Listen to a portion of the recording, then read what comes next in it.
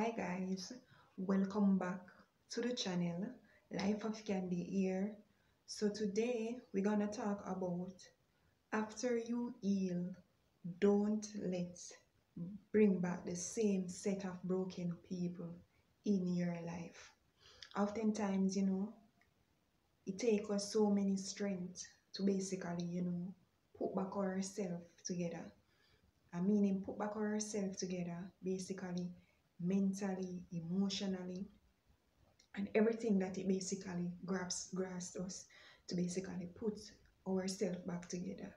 So, after we basically work on ourselves, putting back ourselves together, that is the time when the enemy basically bring back people from your past to basically come back. Because one thing about the enemy is always lurking, trying to find ways to basically break down God's chosen people. So we got to be aware. You got to be aware and stay on the alert. And so you have done so many work on yourself, healing all the pain and traumas. A lot of us, as I stated before, came out of toxic situation, whether it was with mutual friends, whether it was with family, whether it was ex-friend, ex whosoever it may be. We have been through so much. And so after you basically heal from the pain and the traumas, the people from your past basically know this. And this is why they basically want to come back in your life. They are not pleased. They do not want you to basically move forward. They basically want you basically to be stuck in the same toxic, stuck in depression and anxiety.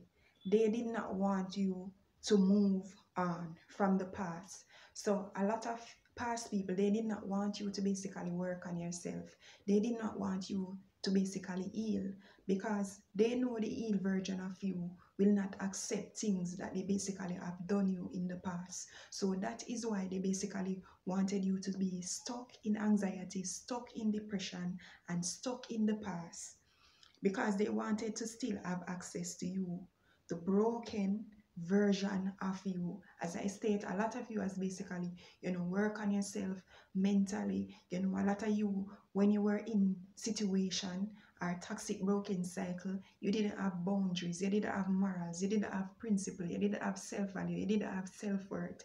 And so this is driving, because you have done so much work on yourself, this is driving the people from your past.